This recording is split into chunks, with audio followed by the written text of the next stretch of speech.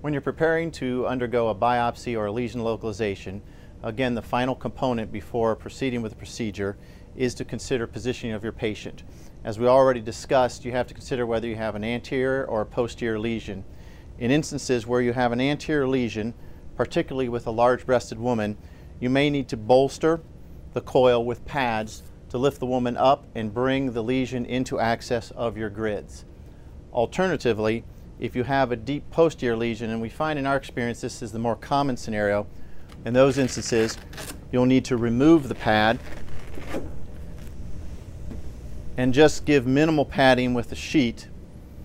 and this will allow the patient to descend, or the breast tissue to descend about another centimeter into the coil, hopefully allowing access of a deep posterior lesion.